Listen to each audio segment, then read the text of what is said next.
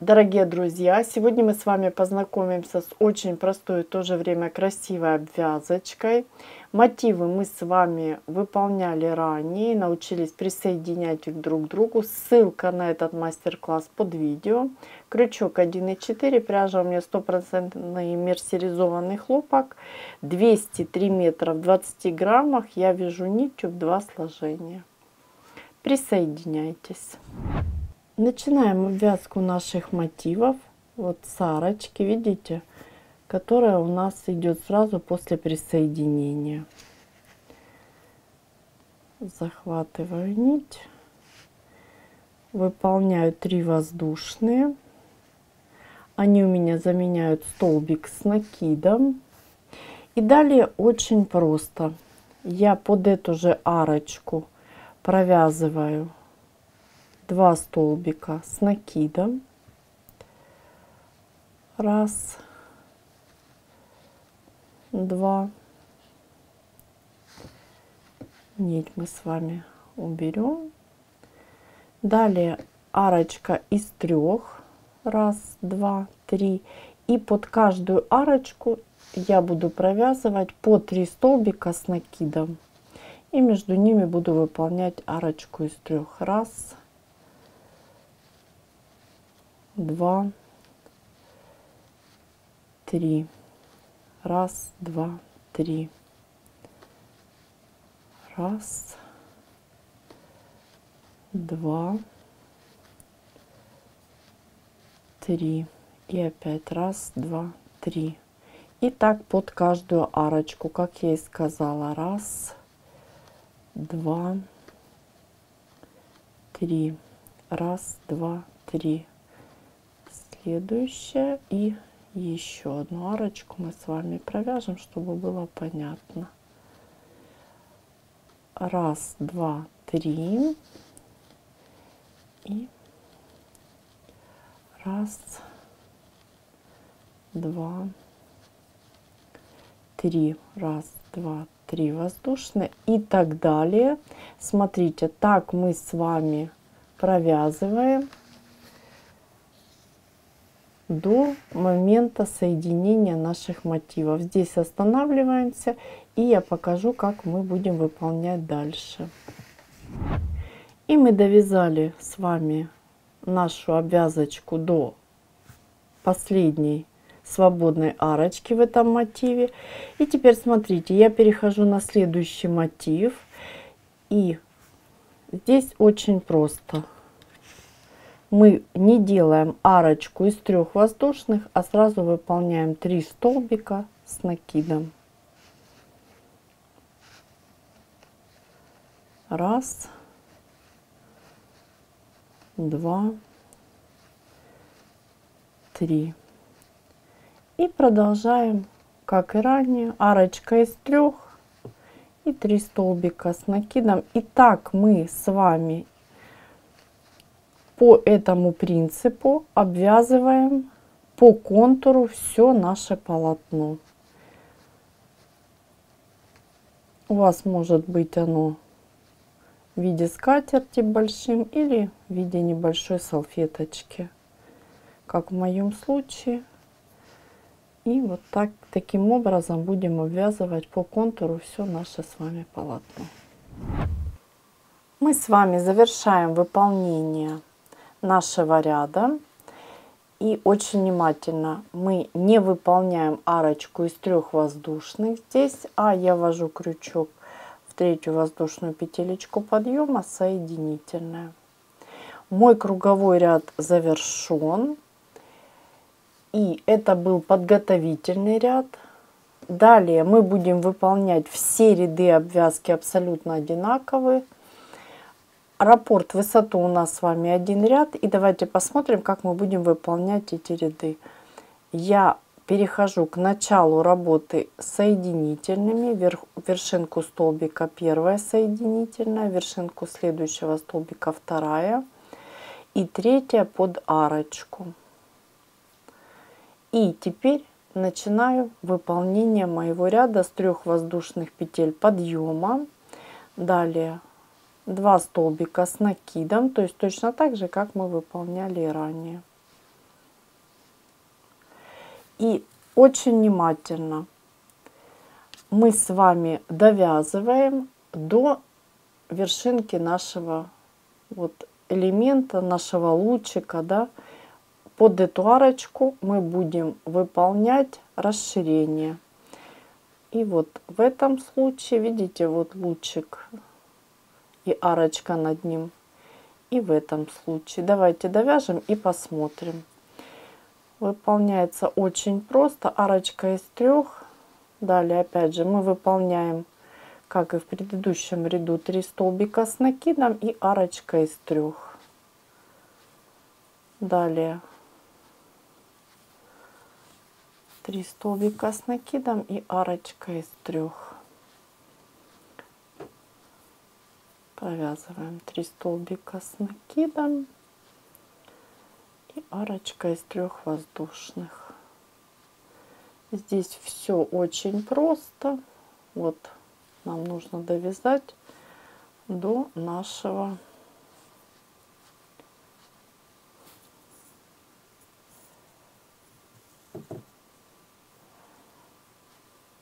лучика. И теперь смотрите, арочка из 3, накид, и теперь под эту арочку, вот я прошу прощения, под эту арку мы провязываем 1 столбик, 2 и 3. Далее арочка из 3 и провязываем 1 столбик под эту арочку, 2 и 3. То есть вот такие расширения мы будем с вами выполнять. Под эту арочку мы будем выполнять то же самое. 3 воздушные и вяжем 1, 2, 3. Опять 3 воздушные. 1, 2, 3. 3 воздушные, арочка из 3. И 1, 2, 3. Далее 3 воздушные. Опять же мы довязываем с вами до вершинки нашего лучика.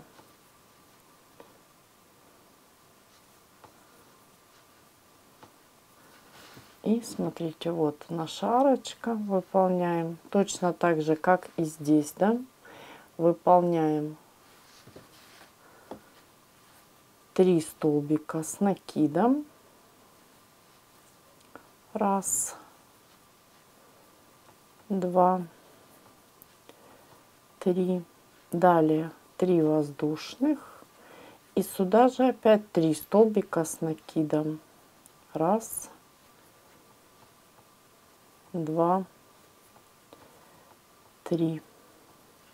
И продолжаем работу. Арочка из 3, 3 столбика.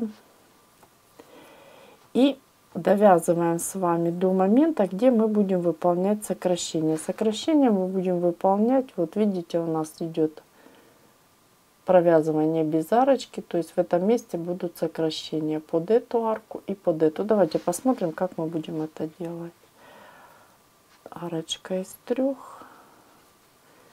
1. Мы довяжем с вами сейчас и посмотрим, что у нас получилось. Далее опять арочка из 3. И считаем 3 столбика. 1, 2, 3. И арочка из 3. И теперь очень внимательно. 3 столбика. 1, 2, 3. Арочку не выполняем, а вводим крючок под следующую арочку. И опять вяжем 1, 2, 3. Вот видите, такие у нас с вами будут сокращения выполняться и такие расширения. Далее продолжаем работу.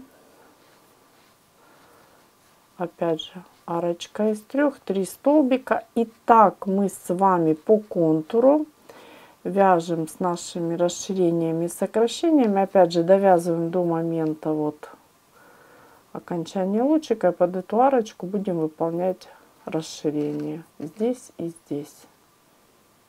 Так мы будем выполнять над каждым нашим мотивом.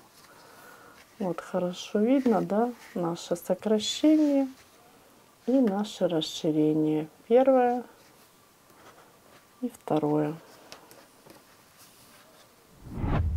И, дорогие друзья, прежде чем завершить выполнение нашего основного ряда обвязки, давайте посмотрим, что у нас получается. Мы выполнили подготовительный ряд, помним, да, и выполнили уже первый ряд обвязки. Все последующие ряды будут абсолютно такие же и будут повторять именно этот ряд. То есть раппорт высоту у нас с вами один ряд. И очень хорошо видно, сокращения у нас будут проходить над нашими столбиками, где мы уже выполняли с вами сокращение, а расширение будет проходить там, где мы с вами уже выполнили наше расширение над нашими лучиками. Вот хорошо видно, давайте еще раз посмотрим. Вот расширение и вот сокращение. Все очень просто. Хочу обратить ваше внимание, что количество таких рядов может быть абсолютно разное. Можно выполнить 3, 5, 10. От этого просто будет зависеть величина вашей обвязочки. И мы с вами продолжим. Я завершу выполнение этого ряда и начну выполнение следующего ряда. Точно такого же, просто повторим его выполнение. Мы завершаем выполнение нашего ряда. Я ввожу крючок. Обратите внимание, арочку мы не выполняем, как и ранее. В предыдущем ряду я ввожу крючок, третью воздушную петелечку подъема, соединительная. Далее очень внимательно. Я опять же, как и ранее, прохожу к началу ряда соединительными. 1, 2 и 3. И начинаю наш ряд точно так же. 1, 2, 3, 2 столбика с накидом, арочка из 3, под арочку 3 столбика. То есть принцип тот же сохраняется, как мы выполняли и до этого ряд. И все последующие ряды будут выполняться подобным образом. Арочка из 3, под арку мы будем провязывать 3 столбика. 1, 2, 3. Далее арочка из 3 и опять же 3 столбика. 1, 2, 3. Арочка из 3. И там, где у нас с вами расширение, вот мы выполняем то же самое. То есть под арку провязываем 3 столбика. 1,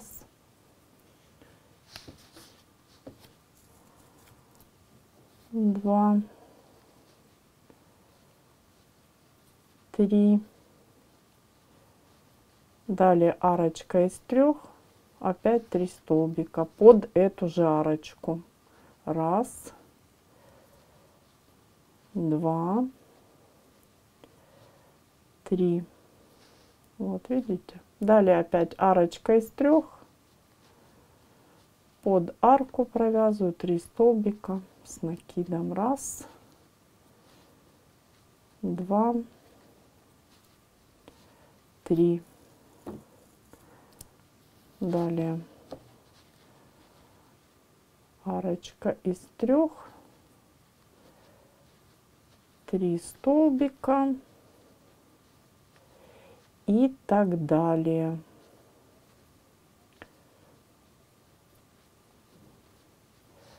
Вот видите, Так мы с вами выполняем наше расширение.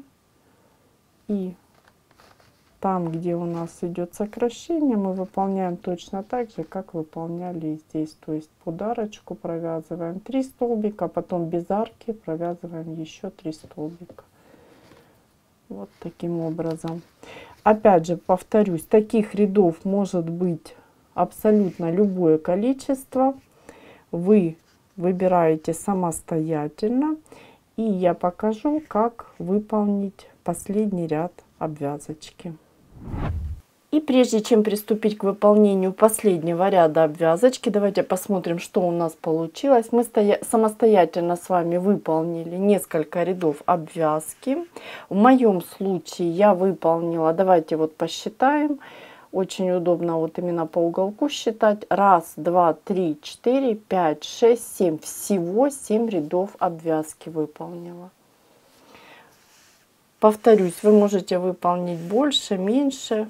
Все зависит от вас. И вот у нас получается вот такая интересная, красивая обвязочка. Достаточно простая. И видите, насколько увеличилось полотно нашей, ну, скажем так, да, салфетки или даже такая мини-скатерть. И давайте посмотрим, как выполнить последний ряд нашей обвязки. И прежде чем продолжить, давайте еще раз посмотрим. Вот у нас 1, 2, 3, 4, 5, 6, 7 рядов я выполнила. Подчеркну, у вас может быть больше или меньше. И как и ранее, я завершаю выполнение в 3-ю воздушную соединительную. Ряд мой завершен, и я приступаю к выполнению последнего ряда обвязки. Я ввожу крючок в вершинку следующего столбика, соединительная, далее воздушная и столбик без накида в эту же вершинку. Столбики без накида мы в этом ряду вяжем достаточно свободно. Далее столбик без накида в следующую вершинку. Под арочку еще 2 столбика без накида. Обращаю ваше внимание, что под арочку из 3 я провязываю 2 столбика без накида. И далее очень внимательно. В вершинку столбик без накида. В следующую вершинку столбик без накида с пико из 3 воздушных. 3 воздушные. Далее очень внимательно захватываю 2 нити. Соединительная. Мое пико готово. И далее столбик без накида в следующую вершинку. Под арочку 2 столбика без накида. И точно так же выполняем над этими столбиками, как и здесь. То есть провязываем столбик без накида, столбик без накида с пико из 3 и опять столбик без накида. Под арочку 2 столбика без накида. 1, 2. Вот такая простая обвязочка получается и очень нежная и красивая. Далее, опять же, давайте продолжим. И я просто покажу, как мы уголочек с вами будем провязывать. 1, 2, 1, 2, 3. Соединительная, пико готово, столбик без накида. Под арочку 2 столбика и опять 1. Напоминаю, столбики без накида вяжутся достаточно свободно. Пико и столбик без накида. Выполнили. И теперь смотрите, наша арочка. Здесь мы выполняем 3 столбика без накида. 1, 2, над вторым пико и 3 провязали. Далее опять же 1, 2, не забываем выполнять пико из 3 воздушных и еще 1 столбик. Под арочку 2 столбика. То есть все провязываем абсолютно одинаково. Ничего сложного. Обвязочка очень-очень простая. Обвязочка обвязочки, да? У нас с вами так получилось выполняем обвязку или последний ряд нашей обвязки. Раз, два. И еще раз давайте. Раз, два, три. Соединительная. Столбик без накида. И 2 столбика. И я останавливаюсь, смотрим, что у нас получилось. Вот такой нежный красивый уголочек получается. И сама обвязочка тоже получается очень нежная и простая. И теперь смотрите, мы с вами так провязываем. Опять же в уголочке не забываем выполнять точно так же, как и здесь. И довязываем самостоятельно до наших вот этих 6 столбиков. Я покажу, как они провязываются. Мы довязали с вами до наших столбиков, как и договаривались. И теперь смотрите. Здесь все очень просто. Мы 2 столбика провязываем ровно, то есть в одну вершинку, во вторую по одному столбику. И далее провязываем 2 столбика с общей вершинкой. Смотрите, провязываем в эту вершинку незавершенный столбик и в эту. И общая вершинка. И далее 2 столбика ровно. Раз и 2. Под арочку 2 столбика и так далее. Так мы с вами вяжем нашу обвязочку по всему контуру. Вот видите, красиво, просто и аккуратно получается. Мы с вами выполнили последний ряд нашей обвязочки. Видите, красиво, аккуратненько получилось. С пико, да, выполнили. И давайте посмотрим, как завершить выполнение нашего ряда. После того, как мы в каждую вершинку провязали по одному столбику, выполнили, да, 2 столбика без накида. Далее нашу вершинку я выполняю незавершенный столбик без накида и воздушную петлю подъема выполняю незавершенный столбик без накида. Общая вершинка. Далее очень внимательно пропускаю воздушную, ввожу крючок в вершинку столбика без накида, соединительная, хорошо подтягиваю, мой ряд завершен. Далее воздушная, ниточку обрезаю и хорошо подтягиваю. Далее остаток нити я убираю вдоль полотна.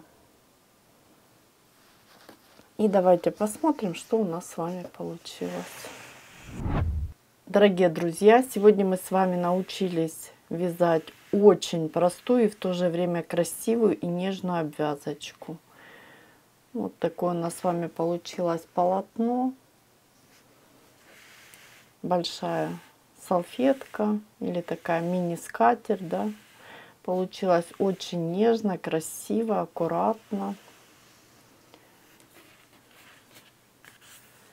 И такое полотно можно использовать как самостоятельный предмет, да, декора, а можно использовать, допустим, как центр, серединку для какого-либо изделия, будь то скатерть или, может, допустим,